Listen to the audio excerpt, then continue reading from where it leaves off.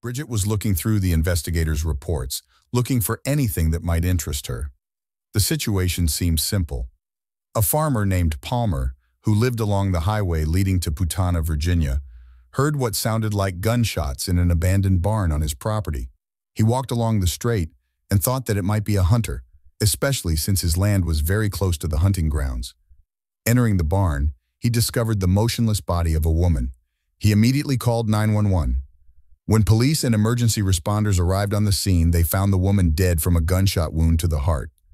The victim's car was parked in a barn.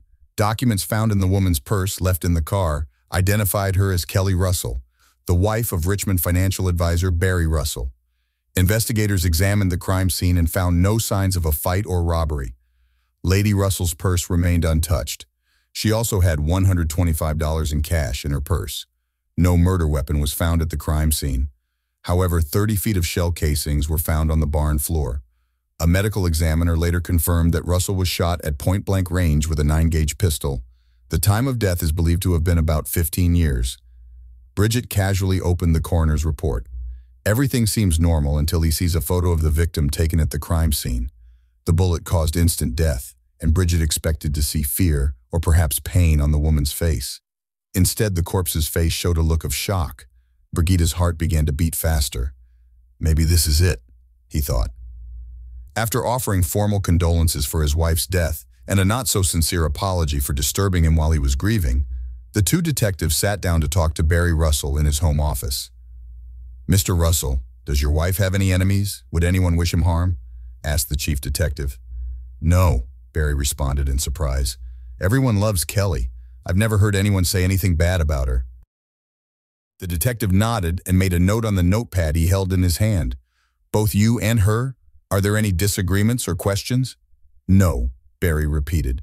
So their wedding was perfect in every way. The detective stressed that there were no disputes or disagreements. "No, I wouldn't say that," Barry winced. "You know, in every marriage there are contradictions, expenses, budget, priorities, and all that." The young detective leaned forward. "Then they fought over money." "We weren't fighting," Barry said quickly. "We had some disagreements, but nothing serious." He looked at the detective's left hand. "I see you have a wedding ring, detective. You mean you and your wife never had any disagreements about spending?" The older detective smiled, and the younger one blushed. "Let's go back to the day your wife died," he said. "What was he doing in the old barn on the Palmer farm?" "I wish I knew, detective," Barry said.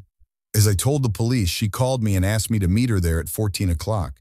He said he wanted to show me a great opportunity, but he didn't have time to talk about it right now. He didn't really want to go, especially since I had a meeting at my home office at 4 p.m., but I promised him I would go." "But you don't have time," said the young detective. "No, I didn't do that," Barry explained. "On the way, I got a flat tire. Replacing the spare tire took a long time and got me very dirty. Having finished, I barely had time to get home, take a shower, and change clothes when my clients arrived at 4 a.m. "I see," muttered the lead detective. "Why not call AAA to help you change your tire?" Barry responded. "I'm just not an AA." The detective nodded. "What did Mrs. Russell say when you called her and told her you couldn't come?" Barry hung his head in shame. "I didn't call her. I quickly left without my phone. When I got home, showered and changed, the client was already there." "Is it 16 o'clock?" asked the chief detective. "Yes," Barry answered. "It arrived on time. Can anyone see you between 14 o'clock and 16 o'clock?" Barry thought for a moment. "No, as far as I know." The young detective continued the interrogation. "So let's go back to when you got home. Was it around 3:30 p.m.? Barry nodded. "Then you shower, put on a clean suit and tie, and go see your client." "It's true," Barry confirmed. "What do you do after a client leaves?" asked the detective. "I'll collect the dirty clothes and take them to the dry cleaner," Barry replied. "I see," said the young detective. "It's really convenient." "What's actually practical?" Barry asked, confused. The young detective watched him carefully. "He said that you can shower at home, which is very convenient. And the suit can be dry cleaned right away. It's very simple." Barry looked at him in confusion. "I still don't understand." The detective looked at him carefully. "This would certainly destroy any gunshots or other investigative evidence of the shooting," he said. Barry's face showed anger and disbelief. "Wait a minute. I had nothing to do with my wife's murder. I'm telling you, I didn't even make it to the Palmer farm. I can't believe you thought I was a suspect." The two detectives looked at each other. Do you have any suspicions, Mr. Russell? Is there anything you would like to share about your wife's passing? The leader of the detective team asked mischievously. Barry was getting more and more worried. If I were a suspect, I think I would need a lawyer, and I will not answer your questions until I consult with a lawyer, he said firmly. The two agents looked at each other again and then simultaneously stood up and walked away. If you believe your actions require legal advice, that is your right. But we'll be back, Mr. Russell. I promise. Bridget pressed the speed dial button on her phone, heard an answer, and said, "Hi, Jill. It's your sister calling." "Hello, BG," there was a voice on the other end of the line. "I was hoping it was you. I haven't heard from you for several days. Sorry for not calling earlier, but I was busy with my project. Guess what? You may have found what you were looking for." As he did so, he began describing Russell's case, including what he had learned from investigators' reports and photographs taken by the medical examiner. "Wait a minute, BG. How did you get the DA's and the medical examiner's reports? These are confidential documents." Bridget smiled awkwardly. "Well, I could tell the police that I'm still working for a criminal gang, and I could suggest that I might be a good subject for an on-camera interview when the TV station does a story on the case." He paused and then smiled again. "You know, the police always appreciate a little publicity," he joked. "You still can't get over the fact that I work for the Washington, D.C. Police Department," Jill replied cheerfully. "But I can tell you, no attractive young writer will receive confidential information from me." The sisters joked among themselves, but then Gil asked, "What's next in your plan to become the next great American nonfiction writer?" Bridget said the next step was to go to Richmond and convince my husband to join me in this project. "What do you want to do?" the sister asked doubtfully. "That's true," Bridget replied. "I just walked up to him and asked. I actually made an appointment with him tomorrow." Jill's voice immediately became serious. "Look, Bridget, I want you to be careful with this guy. You know as well as I that when a woman is murdered, the prime suspect is usually a man. If this guy killed his wife, he could easily kill her again to protect his secret." "Yes, lady. I promise I'll be careful," Bridget replied in a childish voice. He then immediately returned to his normal tone. "Seriously, Jill, I know you're right, but I'm an adult and I know how to behave. I would never be in a vulnerable position. Everything is fine," Jill said helplessly. "But take this seriously. If something happened to you, I wouldn't know how to deal with it." "I swear, Jill," Bridget replied solemnly, "and I promise to call you regularly to keep you updated." "Don't let him get you in trouble in Washington," Jill threatened. The next morning, Barry is still angry about the police visit, but has calmed down after meeting a potential client. As business slows after the recession, the company is looking to acquire as many new businesses as possible. When the doorbell rang, Barry was already waiting in the hallway and quickly ushered Bridget Callahan inside. Following her to her home office, he wondered who she thought would be her next client. He estimated she was about 30 years old, the same age as Kelly, he thought. He has short brown hair, a charming slender figure under his suit, and leather shoes. Barry sat on the couch and chairs in his office and served them coffee. He tries to create the most comfortable conditions for his clients so that they are more willing to discuss their financial situation. He took a sip of coffee and looked at the cup that would be handed to the new customer, trying not to take his eyes off her face. "So, Callahan, tell me about some of your financial goals," he said. He placed the cup on the coffee table and clasped his hands. "Firstly, Mr. Russell, please accept my deepest condolences on the passing of your wife. I know how shocking this must be for you." "Thank you, Miss Callahan," he replied. "You are a good person," she continued calmly. "Secondly, I deeply apologize for misleading you. I'm not here for financial advice. Let us offer you a unique and mutually beneficial offer." Barry looked at her in surprise. "Are you a seller?" he asked angrily. "Of course not," he answered dryly. "I have been a Crime Channel reporter for 5 years and have extensive criminal justice experience. Now I want to write a book about my wife's death and the subsequent investigation to identify the culprit and bring him to justice. That's why I'm here to seek your full cooperation every step of the way." The teacher looked at her in surprise. "Why the hell should I do this?" I asked him. She looked at him without moving. "Because if you don't, you will find yourself in a completely hopeless situation." Barry stood up and blushed. "If it had been a threat, I assure you it would not have worked for me. Now I think it's time for you to go, Miss Callahan." The young woman ignored her anger and sat quietly.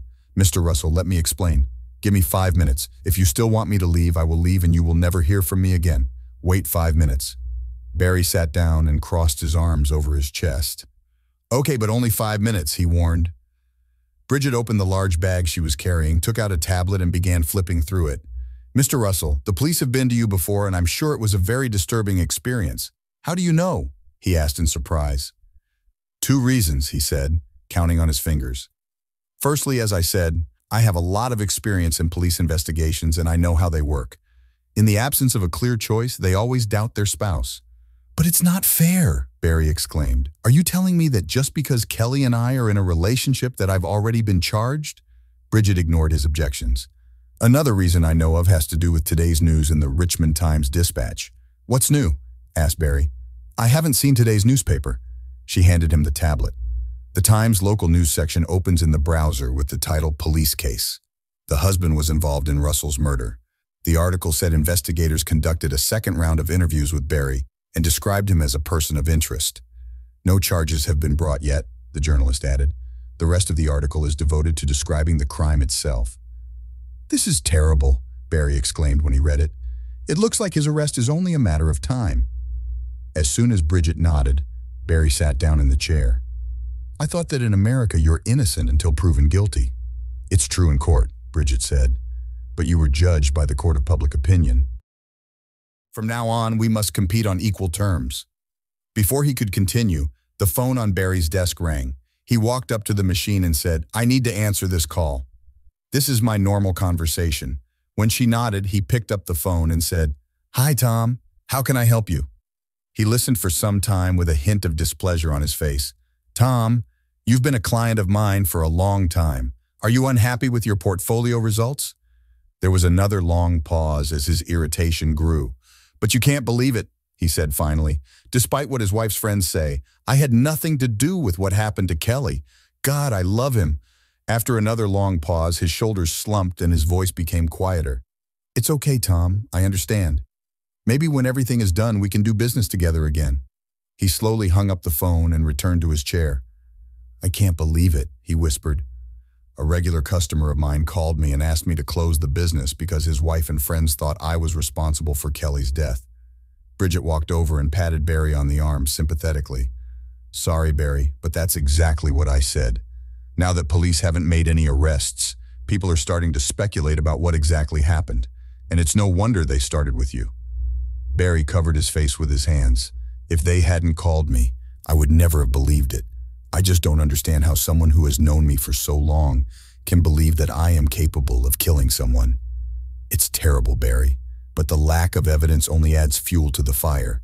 People thought that something had happened that they didn't even know existed. She shook her head, and that wasn't the worst of it. Even if you are completely acquitted, there will still be people who don't know it, or worse, don't believe it. Interesting rumors are much more powerful and exciting than simple facts. Even after the process is completed, doubts and accusations often remain. I promise good news about you won't get as much attention as bad news. I can't believe this is happening. What I should do? Change your name and move to another country? Barry asked impatiently. I think there's another option, and that's why I'm here, Bridget said. I said that I am a writer. Let me write your story. Open up to me. Share your thoughts and feelings as well as the facts of the case. Let people see the truth. But how are the stories you write for Crime Channel different? I ask him. Bridget points out that this is completely different. First of all, these series are about crimes committed many years ago. Second, they only tell the stories of the guilty, not those who were falsely accused. I want to write about some cases that are developing. I wanted to know the truth before it was established. She stopped and took a deep breath. Have you read In Cold Blood by Truman Capote? When he shook his head, she continued, This is probably the most famous non-fiction crime book. One of its unique features is the wide access that Capote gave both killers. He could understand their relationship and describe their thoughts and feelings. Well, I want to go further than Capote. I wanted to follow the crime almost from the moment it happened. I wanted to know the truth before it was established. That sounds very interesting, Miss Callahan. But what does this mean for me? Asked Barry. It means everything, Barry, he said confidently. No one has done this before, and it is sure to attract a lot of media attention. My book will help people understand not only their logic, but also what happened throughout the process. I believe that people will literally fall at your feet. apologize for doubting you, and welcome you into the community with open arms." When she finished her description, Barry looked at her, then a mysterious expression appeared on his face. According to him, there's only one problem in all this. When she looked at him doubtfully, he said, "What if I'm guilty?" Bridget looked at him in surprise and gulped, but then regained her composure and said, "Then I'll come and see you in prison."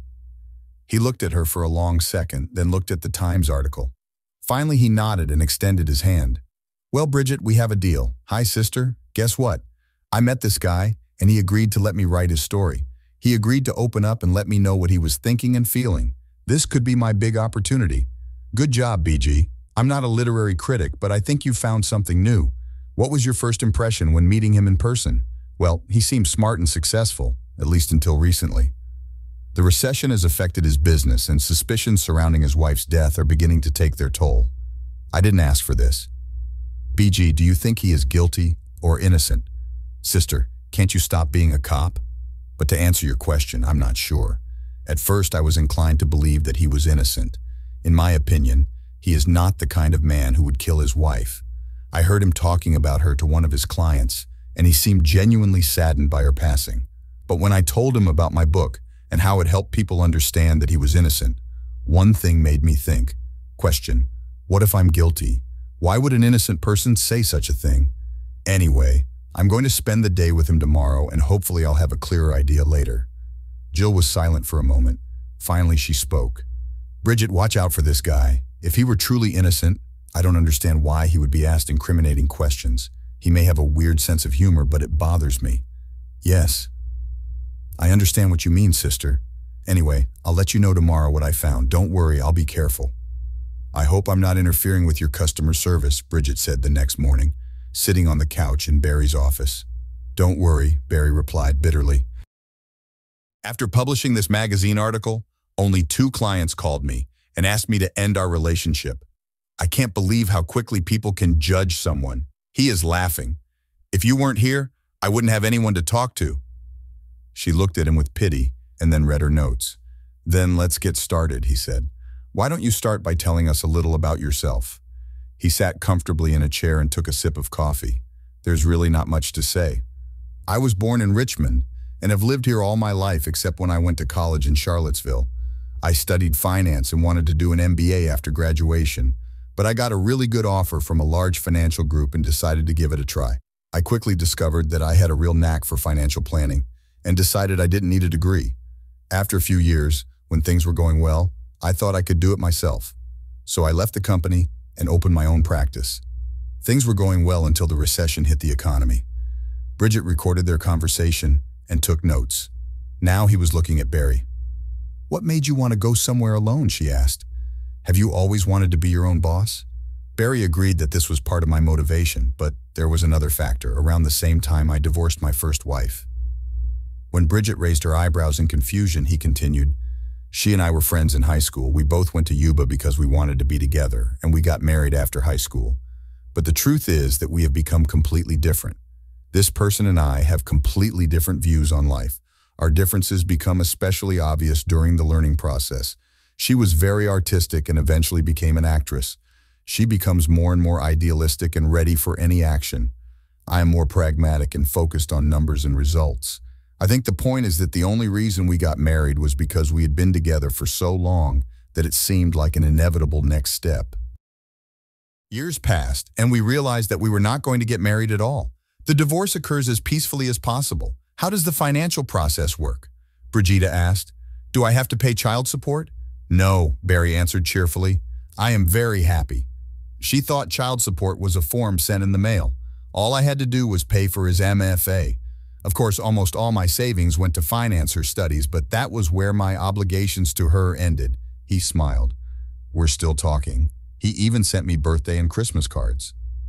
Bridget added a few more notes. "So now you are in your 20s, divorced, working, and have virtually no money." He smiles again. "That's all. I assessed my abilities and decided that if I wanted to start my own business, now was the time to take the plunge. I have no dependencies or obligations. So I left it, opened my own agency, and started acting. I was lucky that everything started out very well when I met Kelly." Brigida sat down. "How did this happen?" He blushes. To be honest, I met her through one of the online dating services. Seeing her looking at him doubtfully, he quickly continued, "You wouldn't believe how difficult it is to meet the right beautiful woman after college. I work 70 to 80 hours a week. I don't have time to go to bars or clubs. So I decided to try an online service, and that's how I found them and myself. But now that I think about it, she was the one who found me first. In any case, everything went well from the first meeting. We seem to have a lot in common, our values, our opinions, and our interests. She seems to like the same things I do. Even our stories are similar. She had just gotten out of a bad marriage in Atlanta and was planning to move to Richmond for a fresh start. Like me, he prefers small towns where it is not as easy to get lost as in big cities." "How long were you together before you got married?" Brigida asked. This time Barry blushed. "We got married just 6 months after we met." I know in today's world it seems too fast, but we all know what we want and what we like. We just don't see the point in waiting. Barry spread her arms as if pleading with Bridget. "I know that you have seen her photos and know how beautiful she is, but it wasn't just the appearance that attracted me. It's his style, his values, his point of view. And what attracts me most is his intelligence and his pragmatism." He leaned against Bridget. "Let me give you an example. It turns out she was in a good financial position after the divorce and wanted to protect these funds in case things didn't work out for us. I felt the same way about my business, so we created a prenuptial agreement to protect those assets in the event of a divorce. Many women would have felt threatened by such a proposal, but she immediately understood that I was trying to protect both of us." He leaned back in his chair. "I'll never find someone like her." That night, Bridget thoughtfully called her sister. "I knew I had to keep my distance," he said, "but I felt sorry for the guy. I just don't think he's the kind of man who would kill his wife." Jill's voice sounded like she was talking. "Bridget, do you know what a sociopath is?" she asked. "Of course I do," Bridget says, "and Barry is not a sociopath. I believe he is an intelligent and caring man who has suffered a great loss and is now being unfairly blamed. In my opinion, he's certainly not crazy, but that doesn't mean he's not a sociopath," Jill responded. "Look for some common traits of sociopaths, and I quote, superficial charm and good intelligence. There were no signs of irrational thinking, unreliability, lies and dishonesty, lack of remorse and shame, antisocial behavior, etc." "Where did you get all this information from?" Brigida asked. "This is discussed in Hervey Cleckley's book, The Mask of Sanity. It is considered one of the leading clinical descriptions of psychopathy and antisocial behavior," Gil says firmly. "Well, I still don't believe it," Bridget said firmly. "First of all, many of these traits characterize many completely normal people. Secondly, the absence of any signs of irrational behavior does not prove that you are insane. Third, it is unknown whether other personality traits such as lying and antisocial behavior can be masked." Hello, BG. I'm not making any accusations here. I just want you to be careful with this guy. If he really was a sociopath, and I'm not saying he is, I'm just saying it's possible, then he could be very charming and controlling. What I'm trying to say is keep your eyes open and be careful. Everything is fine? "It's okay, sister. It's okay," Bridget sighed. "I'll be careful. You always took good care of me. I won't do anything stupid." The next day, Bridget was leaving Barry's house when her cell phone rang. Looking at the screen, he was surprised to see another call from Jill. "I'm so glad I called you," Jill breathed. "In all the talk about sociopaths yesterday, I completely forgot something else you said. Didn't you mention that Barry and Kelly are married?" Yes, Bridget replied. "But why is this so important?" "You don't understand," Jill said enthusiastically. "This is the reason for the murder. Barry's company was losing money and needed cash flow. She received money from her ex-husband. But after the divorce, Barry was unable to access it because they had a prenuptial agreement. But if she dies, all property goes to the surviving spouse. Follow the money, Bridget. This is the oldest theme in the book." Bridget didn't answer, so Jill continued impatiently. "So BG, what do you think?" "I never thought about the consequences of their marriage contract," Bridget said quietly. "I really want to explore this." Then he hastily added, "Listen, sister, I'm late. I'll call you later and tell you what I found." "Be careful," Jill said before Bridget hung up. On the way to Barry's house, Bridget felt dizzy. Could he really be a killer? She wants to know. Is it really a matter of greed? As she drives, she reminds herself that the killers in Capote's book are just thieves, but that doesn't diminish the book's impact. But the thought that Barry could be the killer made her strangely sad. This doesn't look very good, he thought sadly. When Bridget finally arrived, Barry was working on a spreadsheet. He noticed how she looked when she walked into his office and immediately knew something was wrong. "What happened, Brigida? What's happened?" A curious expression appeared on his face, and instead of sitting on the sofa, he stopped. Finally, as if preparing to do something unpleasant, he took a deep breath and spoke. "I don't know if you noticed, but yesterday you told me something that could have been the motive for the murder." She ran forward, and Barry looked at her questioningly. "You told me that you and Kelly had a prenuptial agreement to divide your assets before you got married. Therefore, the only way to use your money to save your business is to inherit it when you die." Barry looked at her for a long moment, and Bridget found herself holding her breath as she studied her. Then he laughed. "Does this bother you? Getting extra money is not a problem. Kelly wanted to give my company a loan from her funds to help it stay afloat. We even concluded an agreement with all the conditions. I don't know where the contract is now, but maybe I can find it if it makes you feel better." He paused, then continued more carefully. "We wanted to sign the contract the night she was killed, but we didn't have that opportunity." He sat heavily on the couch in his office, obviously still remembering the last conversation between him and his wife. Bridget sat down next to him, clearly relieved to have such a simple explanation of the situation. "I'm so sorry, Barry. I should have known that everything is not as it seems. I was really trying to explore all the possibilities and it was all very confusing." He looked at her knowingly. "No, do not apologize.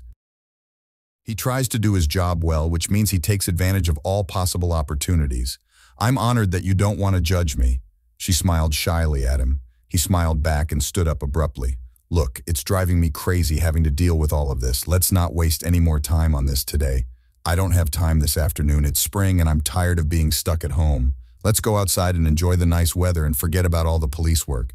It sounded good, and Bridget immediately agreed and allowed Barry to walk her to the car.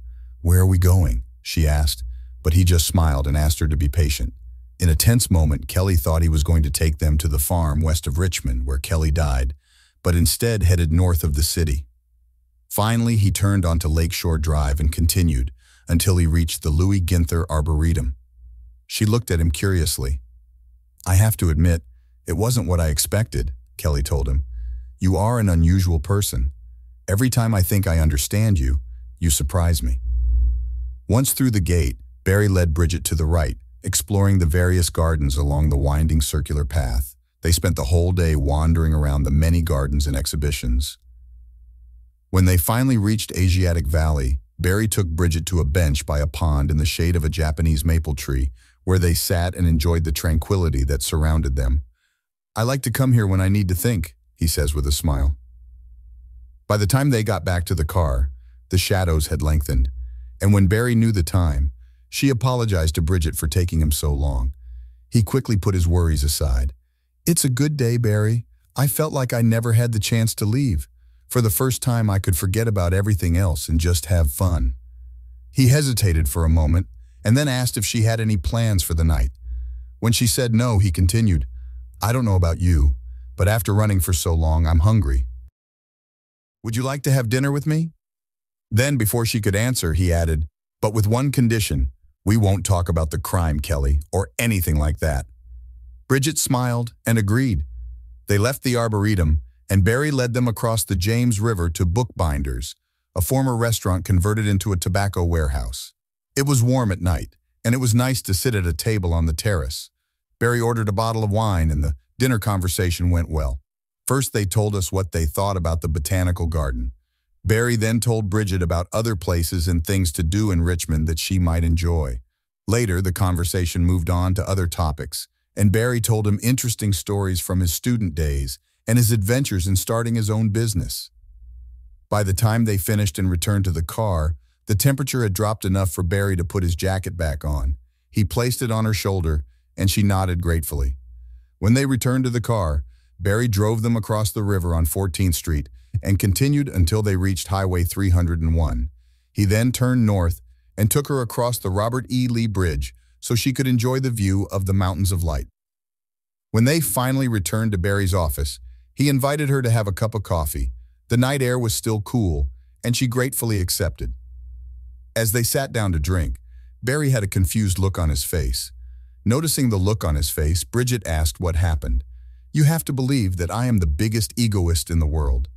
I just realized I've been talking about myself all night, he apologized. No, I don't care, she smiled. I'm interested to know more about you. Besides, isn't it my job to question the theme of my book? He smiled.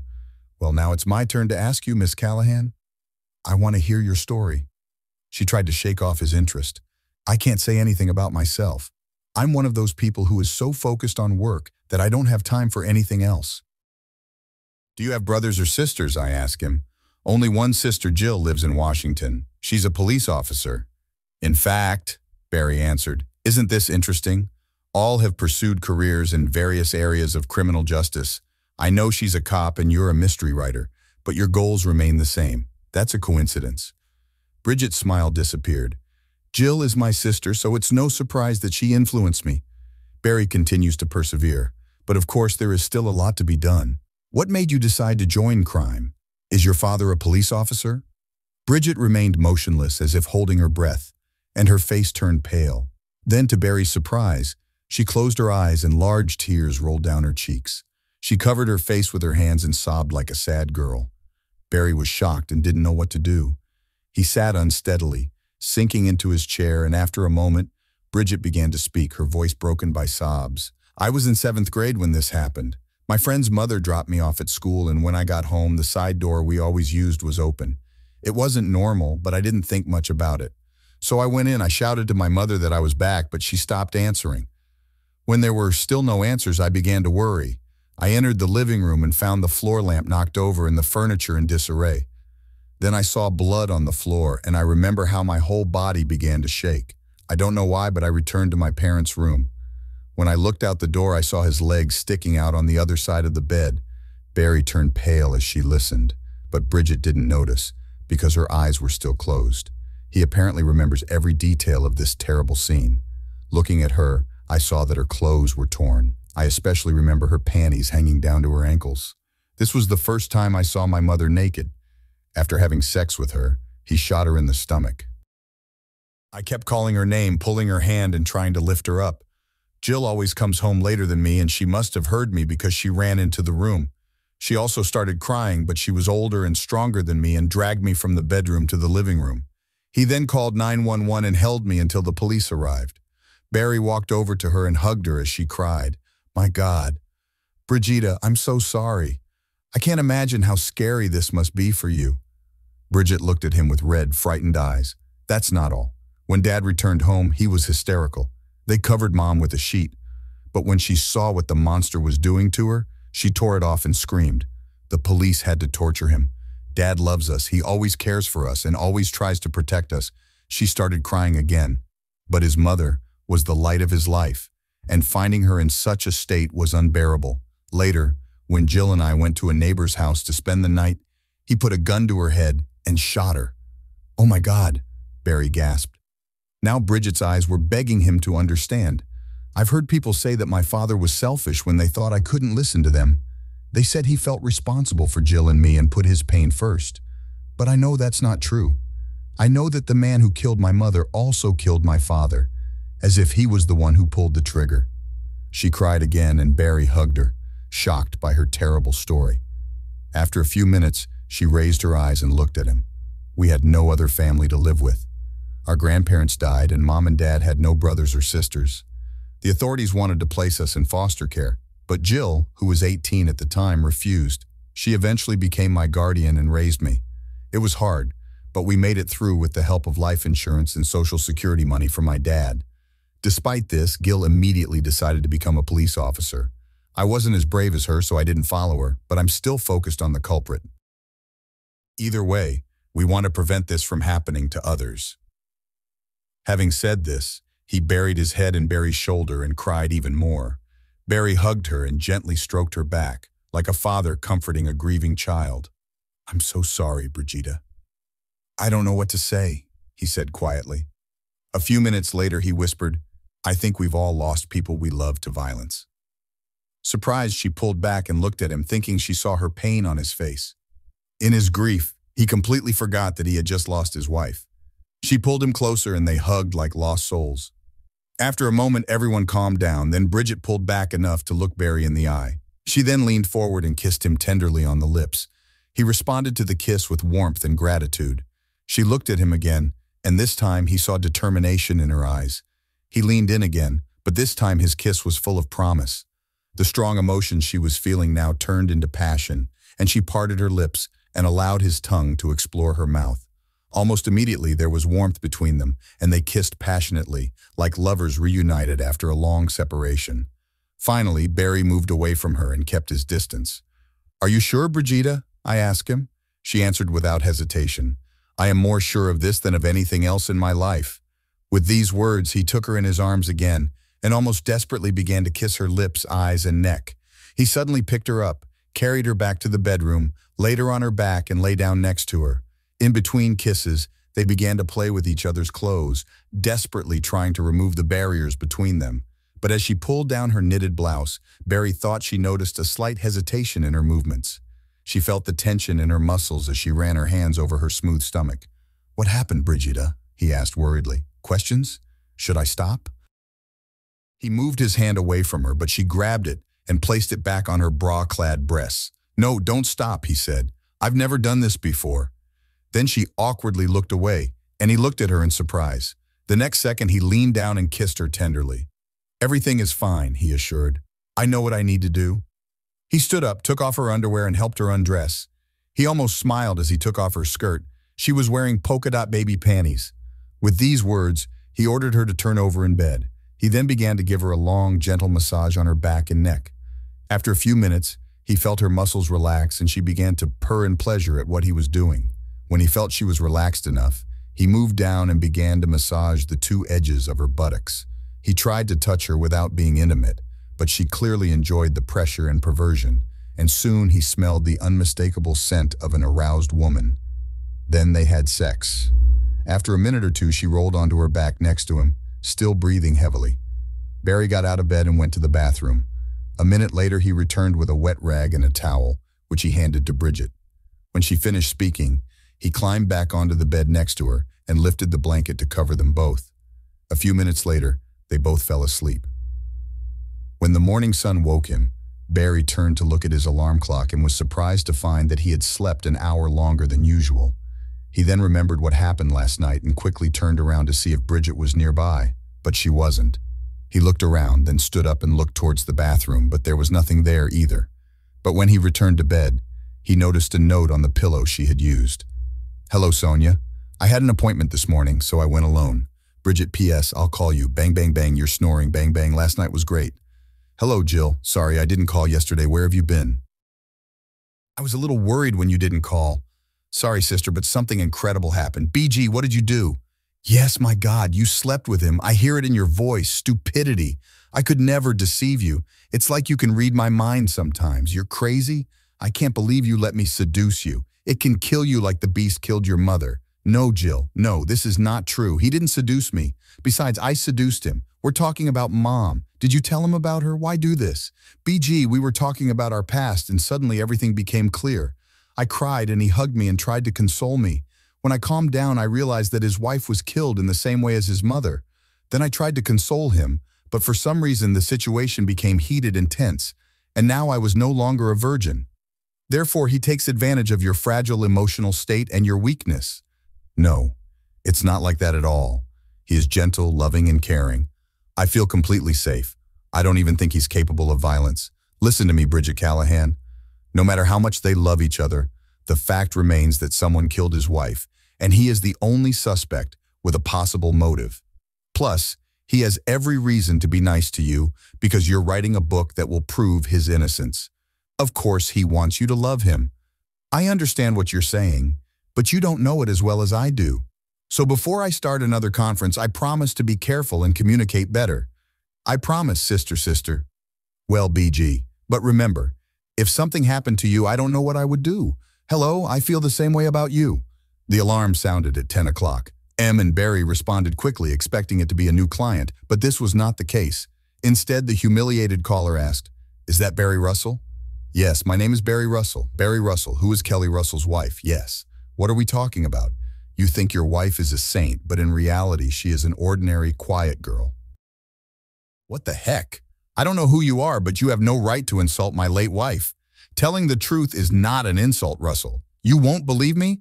Well, you should, because she slept with Bill McAvoy right under your nose. Bill McAvoy. Kelly didn't know him at all and would never do such a thing. If you don't believe me, why don't you ask one of her friends? I'm sure they know everything. God, I'm pretty sure half of it is helping him hide it from you. Look, it doesn't matter who you are. While you're sitting there crying, everyone behind you is probably laughing. Who are you? Barry shouted, but the line went dead. A few minutes later, Barry went to Jared and Susan Jackson's house. Barry and Kelly often hang out with the Jackson family, and Susan is probably Kelly's best friend. When Barry rang the doorbell, Susan answered, "Oh, Barry, you're scaring me. I didn't expect you." "If you're looking for Jared, he's at work," she said hesitantly. "Actually, I want to talk to you." "Susan, do you mind if I come for a few minutes?" he asked coldly. "Nature." "Of course," he said hastily. "I'm listening. I'm sorry I didn't visit you after the funeral. There is a lot going on here, and we have a lot to do." He raised his hand to interrupt their conversation.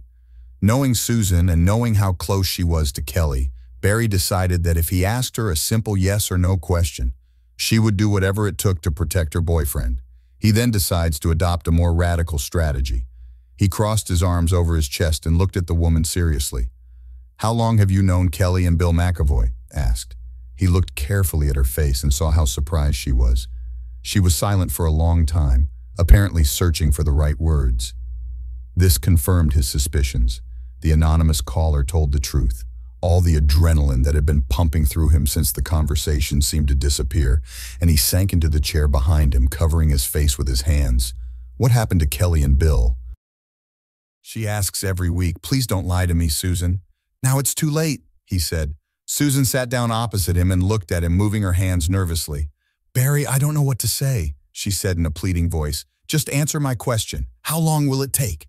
His eyes scanned the room as if looking for a way out, but he couldn't find one. He spread his hands helplessly. "I don't know. Maybe 6 months or so." "6 months!" Barry shouted, and she flinched at his anger. "How can you remain silent?" "I tried to warn you, Barry," Susan replied. "I told him that he was playing with fire, but he didn't listen to me." Suddenly, Barry remembered something else the anonymous caller had said and asked, "Who else knows?" "I thought that after a while you knew almost everything," Susan answered reluctantly. "Kelly didn't even try to hide it. Some of us even think that you know this and like these strange things." "God, you know me better," Barry exploded angrily. "I will never be able to accept this." Susan sat in a chair, pale, as far away from Barry as possible. After a while, he calmed down with a sad expression on his face. "Why didn't you tell me, Susan? It's been 6 months. Why didn't you tell me?" She held out her hands pleadingly. "I can't, Barry. She is my friend. I just can't do it." He stood up and looked at her coldly. "I also thought that you were my friend. Thank God, nothing."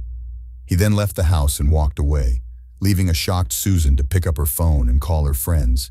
One night, Bridget came to Barry's house and rang the doorbell. When he opened the door, she jumped in surprise. He stood holding a bag of frozen peas before his eyes. "God, Barry, what happened?" "I was arguing," he said, letting her into his office. "Do you have an argument?" Bridget asked incredulously. "This is not your style." Barry begins to tell the whole story, starting with the anonymous phone call and meeting with Susan Jackson. After she confirmed everything, I went straight to McAvoy's office. When his wife died of cancer, the villain inherited the fortune and now spends most of his time tinkering with his stock portfolio. When I came in, he was with someone who worked for him, but I interrupted him. When I told him who I was, he was scared at first. Then I laughed and hit him. Barry tried to smile, but the movement stung his eyes, and he groaned involuntarily. Who would have thought that a martial artist would become his assistant? They eventually took me out of the office, and McAvoy threatened to call the police if I returned. Bridget was clearly shocked by her story. "Barry, you committed an attack. If he wants to stalk you, he can arrest you. Considering why I attacked him in the first place, I doubt he'd want to do it. Besides, it was me who got hit, not him." Bridget looked at him disapprovingly. "For someone who just started arguing, you don't seem very remorseful." His expression noticeably darkens. "I don't even know what to feel. I was grieving the death of my wife, and now I found out that she cheated on me behind my back. How should I feel? I'm angry, hurt, confused, and I'll never regret attacking the bastard who betrayed me." Bridget flinched at his outburst. but felt a pang of sympathy as she tried to imagine how conflicted he must have felt. "Barry, I'm so sorry for what happened, and I can only imagine what you're going through right now." She reached out and took his hand. "You want me to stay tonight and talk to you about everything?" He shook his head and his face contorted in pain again. "The truth is that I just need time to think about things. It's hard to find out that everything you believed in turned out to be a lie." He took her hand, and Bridget felt the sparkle in his eyes. "I can't believe she cheated on me. I also couldn't believe that all my so-called friends knew what she was doing and never told me. The fact that many of them knew about it only made the situation worse. Kelly didn't seem to care if he knew about it. It's like she doesn't respect me at all. This makes me very angry." Having said this, she unconsciously shook his hand, and suddenly Bridget screamed, "Barry, you hurt me." He immediately lets her go and apologizes. "I'm so sorry, Brigida. I don't know what I'm doing. You will understand why it is better for me to be alone today." She nodded and raised her hand to touch his face. "I'll call you tomorrow and check on you," he promised, turning to leave. She frowned worriedly as she walked away. "I've never seen him like this before," he thought. "Hello, sister, it's me. How are you, BG? Yesterday your voice sounded like you were ready to sing. Today it feels like the weight of the world is pressing down on you." "How are you, Jill?" Barry confuses me. "Let me tell you what happened today." Bridget then told her sister about the events of that day, including her attack on Bill McAvoy and the anger she saw in him. "He doesn't look like himself, sister. There was anger in him that I had never seen before. This scares me a little." Wow, this is a very interesting story and raises some interesting questions. What if Kelly's murder was motivated not by money but by jealousy? I don't even need to tell you how many husbands have killed their wives for this reason, but it can't be true, sister. Only today she learned about his trap. We don't know, BG. All we know is that today she found out who he cheated on her with. What if he had discovered his infidelity earlier? What if he lured her to the farm and shot her for treason? I have no idea. My sister, when I spoke to him this afternoon, was not acting like that. It's right. BG, he's faking it. This is what I want to tell you. People like him are very convincing. I understand what you're saying, but I still don't think you're right. When you think about this, I want to think about you a little more. I did some research here, and this is what I found. It turns out Kelly wasn't just lying about her devotion. What are you talking about, Jill? It turns out that Kelly Russell's story is a little more complicated than Barry might have imagined. I actually think it's harder than you think. I searched and found this. He comes from a poor family living in Flora. Alabama is a small town located on the Alabama-Florida border. She attended Flower High School, where she was a Wildcats cheerleader.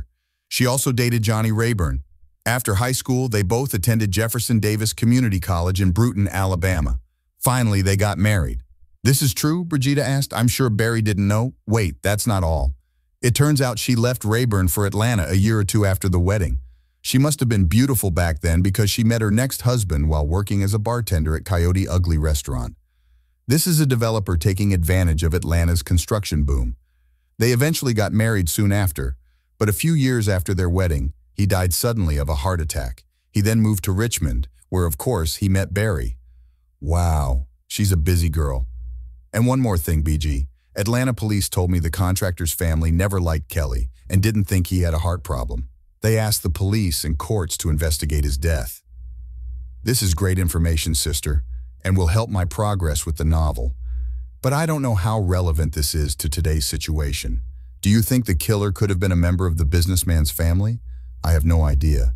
BG, I'm just trying to help you gather enough evidence to put it together. One thing is for sure, don't let your guard down when it comes to Barry Russell. He now has 2 possible reasons for killing his wife, 2 more than anyone else we know. No matter how charming or good he is in bed, say yes. Well, you won't have to worry about anything for the next few days. I plan to interview several other people who knew Barry and Kelly over the next few days, so I won't even be meeting this person anytime soon.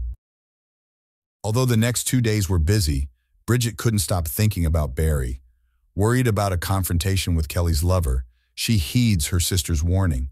But after spending the night together, he could not contain his excitement. Part of her really wanted to reconnect and try to figure out what was going on, so she was disappointed when he didn't even call her. On the 3rd day, he looked at his phone excitedly and discovered that he had missed her call. But as she listened to his long message, her excitement turned to worry. "Bridget, I just got a call from the same person who said Kelly cheated on me. I thought it was a man, but the voice was just as deep as last time. Today he said he has information about Kelly's killer. He wants to meet me at Palmer's barn tonight at 5 p.m. I had to come alone, otherwise I would never have known what was really going on. I know it's risky, but I'm doing it. If I find out the truth, you can finish your book. If I don't come back, at least tell the police where they can find me. The message ends. Bridget finds herself in a difficult situation. Like Barry, she's determined to find out more about who killed Kelly Russell. And it's clear that the caller knows a lot about Barry's late wife, perhaps enough to solve the mystery. At the same time, she was very worried about Barry.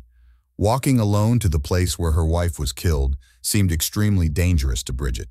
He desperately needed his sister's advice, but when he tried to call Jill, he was told that Jill was away on business. When he tried to call Jill's cell phone, it went straight to voicemail. After listening to her sister's recorded message, Bridget made her decision and left a long message explaining what happened and what she was going to do. After finishing, he immediately tried to call Barry, but found that his phone was not working. She cursed and threw the dead device into her bag. If I get to the yard early, I can find a spot to see who's picking up Barry, he thought. You should put off charging your phone. A few minutes later, Jill returned to the police station. Hey, the policeman called. Your sister called you while you were away. Jill quickly turned on her phone and the notification light came on after connecting to the internet. Jill felt a chill run down her spine when she heard the news about Bridget. In desperation, she quickly dialed her sister's number and received a voicemail. Bridget, it's me. Don't go to that barn. Can you hear me? It is a trap. No mysterious phone calls. Barry came up with this to lure you there. He will kill you like he killed his wife. Call me as soon as you receive this message. Whatever happens, don't go there. As soon as he said that, he called the Richmond Police Department and interviewed the detective on Russell's case. Upon learning of her absence, he questioned the police officer on duty and tried to express his concern. The policeman apparently did not understand the seriousness of the situation, but agreed to send a patrol to the farm. Jill finally hung up, upset that the officer had failed to properly assess what was happening. My God, what should I do now, she whispered. There was little traffic after exiting Highway 288 onto the Anderson Highway, and Bridget was confident that she would make it to the Palmer farm in time to find cover and witness Barry's encounter with the mystery caller. But his confidence was shaken when a loud noise and slight spinning told him he had a flat tire. This is unbelievable, she said angrily as she parked her rental car on the side of the road. The same thing happened to Barry when Kelly was killed. He got out of the car, turned around and looked helplessly at the right front tire. I've never changed a flat tire before. Barry carefully opened the barn door with the muzzle of his father's old Winchester .30-30 rifle. Barry hadn't fired the gun since his father had used it hunting years ago, but he didn't feel like going into the barn without weapons. The darkness inside was broken only by a few rays of light coming from the damaged metal roof. The old building was vacant, Barry said. Well, he thought, I came first. He saw some old haystacks to the side and sat down behind them. From here, if someone comes in, they will have a clear view of the door. Leaving the flat tire on the side of the road, Bridget threw the jack into the trunk without bothering to secure it. He got behind the wheel and quickly returned to the road, hoping to properly install the spare tire. If only I could get to the barn in time, he prayed quietly. Barry's eyes turned to darkness. In the silence, I could hear the old barn creaking and groaning every time a gust of wind blew through it. Then he heard quiet footsteps behind him. But before he could turn around, the back of his head was plunged into darkness. The pain in his head woke him up, but when he lifted his head from the ground, his stomach hurt and he fell on his side. Must be a concussion, he thought distantly. Then his head started to hurt again, and when he tried to touch her, he found that his arms and legs were tied. His fingers felt the texture of the dusty leather, and he guessed that it was attached to an old tie that hung on the wall of the barn. Part of his brain wondered how he could think so rationally, considering how much his head hurt. Then his ears heard another sound, and he carefully raised his head and looked at the barn door. As he watched, the door slowly opened, and a dark figure entered. Okay, said a male voice. It seems that you were an obedient child and did not take anyone with you. Barry tried to sit up and finally succeeded, but only at the cost of more pain in the back of his head. He choked, but once the fit was over, he was able to focus on the speaker again. It was a man, but Barry was sure he had never seen him before. Who are you? He groaned in pain. Oh, it's true, they didn't introduce us, the character said in a mocking tone. You do not know me. I'm Kelly's husband. Barry looked at the man in confusion. But I'm her husband, she said sadly. No, the man said angrily. You are simply their latest victim. Barry wondered if the blow to the head hurt more than she thought. You mean you're the man she married in Atlanta? I'm trying again. No, no, the man said angrily. I'm Johnny Rayburn, your real man. Seeing Barry's confused expression, the man began to pace in front of him. Kelly was my high school sweetheart at Floor High School, and we got married while attending Jefferson Davis College. But the economy collapsed and I couldn't find a decent job. Look, Kelly always likes nice things that I don't let her do. Then after a while I left. I thought to look for something better. It took me a while to track her down, but I finally found her in Atlanta where she was working in a bar. He told me he was glad to see me, but then he found a rich builder who could buy him all the gifts he wanted. How can we be together again? But I must hold back until she allows him to marry her. Of course, he married her because no one could resist Kelly. After some time, she called me and asked me to help her with her small project. One night it served him well. Later, while he was dozing in bed, I snuck up and jumped on his chest. Rayburn smiled happily. I couldn't even get my hands out from under the blanket. You should have seen his face before you put the pillow on him. After these words and leaving, Kelly went cold. He lay down on the bed and slept next to the body all night, as if waking up in the morning to find it dead in bed. He shook his head.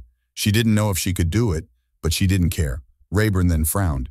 But the fat guy may have the last laugh, because Kelly hasn't heard much from him since she found out he was deep in debt. Then he told me that I needed to find another rich pirate before we could get back together. When Atlanta got hot, he decided to move again. Even in pain, Barry couldn't stop spitting, so he moved to Richmond and found me. Rayburn laughed derisively. Yes, Barry Russell, you made a lot of money, but you were also disappointed. As things went from bad to worse for her, she decided she couldn't wait any longer to find her next victim. I think that's where Bill McAvoy comes in, Barry said wryly. That's right, smart boy. But first he needed to get rid of you, so he called me. But wait, Barry replied. Why do you want to kill me? She could get a divorce and move in with McAvoy. Rayburn looked at Barry like he was an idiot. Well, I needed to get something out of this situation, right? Since we have a prenuptial agreement, the only way we can get money from you is if you die. Barry was still confused, but it was Kelly who was killed, not me. Rayburn's face contorted with anger and despair. All clear. I hid in the barn and you were supposed to come, and an unknown shooter shot you, but you didn't come. Suddenly she came through the door to see what was going on, and I accidentally shot her. That's all. You are really wrong. The man starts pointing a gun at Barry's face, and Barry desperately looks for a way to distract him or at least stop him. In his weakened state, he was unable to free his hands. You don't have to do this, Johnny. Killing me now won't help you. Leave me here and go while you can, Barry pleaded. The man walked nervously again. No, I have to put an end to this. She loves me. I had to do as she told me. But as soon as he raised the gun again, screams were heard from outside. Barry, are you there? Do you agree? Before Barry can warn her, Bridget bursts into the barn and is horrified to see Johnny Rayburn targeting her. Looks like you brought your friends after all, he smiled good-naturedly, meaning that he needed to take care of the two of you. He looked at Bridget for a long time and smiled like a wolf. But first, I want to have fun with you. I haven't been with a woman for a long time. No, Bridget exclaimed, tears streaming down her face. Do not touch me. Rayburn ignored him. He tucked the gun into the waistband behind him and walked toward the woman in front of him. Barry suddenly remembered what happened to Bridget's mother, and his heart sank. He thought she must have felt like she was about to pass out. Get away from her, he shouted helplessly, but Rayburn ignored him. Then, watching the scene in horror, Barry noticed something strange in Bridget's expression. This is not fear, he thought. This is anger. When Rayburn joined her, she screamed, I want to have fun! Bridget screamed louder, but not this time. To Rayburn and Barry's surprise, he pulled a small .38 caliber revolver from behind his back and fired. The shot hit Rayburn so close to the stomach that he doubled over. He stumbled back, fell on his back, and began to moan on the dirty, straw-covered ground. Bridget looked at the writhing figure for a moment, then ran up to Barry, knelt down next to him, hugged him, kissed him, and began to cry. Are you okay, Barry? She asked worriedly. I have a really bad headache, he replied. But I think you'll be fine. Thank God you're safe. Can you help me free my hands? As she tries to untie him, they hear another voice. Bridget, Bridget. They looked up to see a woman with a gun taking Weaver's fighting stance. Jill, Bridget shouted, and the two sisters ran to each other, hugged each other, and exhaled. When they had calmed down a little, Bridget asked, "What brings you here?" Jill hugged her tightly. "When I received his voicemail, I was driving in a police car from Washington, D.C., with sirens blaring. I said I would never let anything happen to you." Jill looked warily at Barry and Rayburn lying on the floor of the barn, and Bridget hugged her gratefully. "What did Barry do to you? Who is that boy?" "My God." "I forgot about Barry," Bridget exclaimed. She took her sister's hand and pulled her towards Barry. "Plug it in for me." As the two women struggled with the old leather reins, Barry saw a body lying on the barn floor and screamed, "It's Johnny Rayburn, and he's got a gun in his pants." Gil ran up to the lying man, who turned around him, and discovered that the gun was still in his belt. He took it out and tucked it into his belt. At this moment, Rayburn let out a terrible scream. Jill turned him over and examined his wounds. He then took out his phone and called an ambulance and the police. He turned to Barry and said, "I think if you had done a ballistics test on the gun I just found, you would have found that it matched the gun that killed Kelly. This means that her first husband was behind all this." Barry nodded. Apparently they were never officially divorced. He looked at Rayburn and noticed how pale he had become. "How is he asked Gil. She told him she was bleeding heavily. He couldn't do anything about the wound on his stomach. "I didn't think I would live to see the ambulance arrive." These words made Bridget cry, and Jill hugged her. "Okay, BG, you did what you had to do. I'm proud of you." Barry looked at Bridget in confusion. "I didn't know you had a gun. Where did you get this from?" Bridget shrugged awkwardly. "Jill gave it to me years ago. I always hated guns after what happened to my mom, but Jill insisted that I always carry one with me to protect myself. I've had it in my bag for years, but this is the first time I've had to use it." Then Johnny Rayburn moaned again. The three knelt next to him, and Rayburn opened his eyes. When he saw Barry, he said hoarsely, "I tricked you, mate. He got angry when he walked into the barn and saw that you weren't there. I asked him to forget about this plan and come with me. Then he told me that he didn't love me and would never come back to me. Then she laughed at me and I shot her." Barry, Bridget, and Jill looked at each other. Rayburn's voice became weaker. Then, to his surprise, Rayburn laughed. "You won't leave me now, Kelly? I know where you're going this time, and you better get ready because I'm going there too." He laughed again. Then his head fell to the dirty floor, his eyes hardening. Jill palpated the carotid artery, then shook his head and closed the dead man's eyelids. While they waited for the ambulance and police to arrive, Barry explained everything Rayburn admitted had happened, and Jill added details of her investigation. When medical personnel later arrived and decided to take Barry to the hospital for observation, Bridget insisted on following him in the car. Jill voluntarily stopped and told the police the whole story. After Barry was strapped to a gurney and taken to the ambulance, Bridget walked up to him, kissed him, and walked to her car. Gil then walked over and patted him on the arm. "I'm ashamed, Barry. I'm convinced that you are a sociopath. I thought you killed Kelly and might try to do the same to Bridget. Now it turns out that Kelly was a real sociopath, and her first husband was a murderer. I'm sorry that I doubted you." Barry smiled at him. "It's okay, Jill. I understand." She looked at him seriously. "You will never harm my sister." Barry watched as paramedics loaded Johnny Rayburn's body into another ambulance, then looked at Jill and shook his head. "I don't dare," he said. "Subscribe to our channel so that the second drop does not deceive you, and listen to the next story because this story is nothing compared to the next one. If you are under 18 years of age, please do not listen to the following episodes.